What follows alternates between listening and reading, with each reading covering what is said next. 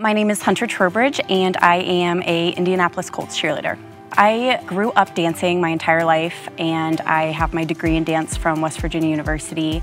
When I graduated, I just knew that NFL cheerleading was my best route to go on, and so I started looking up teams, and the Colts just kind of felt like the perfect fit for me, and so I continued to audition and go down that path, and here I am. This past summer, I tore my ACL, and I am fortunate enough to have an athletic trainer that I saw the next day, and she kind of checked me out and saw, if it was worth seeing a doctor or not, and she definitely said I needed to see a doctor. So a couple days later, I made an appointment and saw a doctor, and they confirmed that it was a torn ACL. And so when I was in the room and Dr. Klootwyk was like, "You tore your ACL," I think my first thought was career ending, like this is over.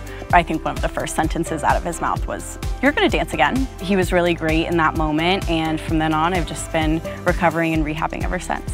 When I was first told that I tore my ACL, I immediately, I think, went into shock and was like, this is it for me. My career's ending. The thing that I had been doing my entire life, like this is coming to an end right here and now.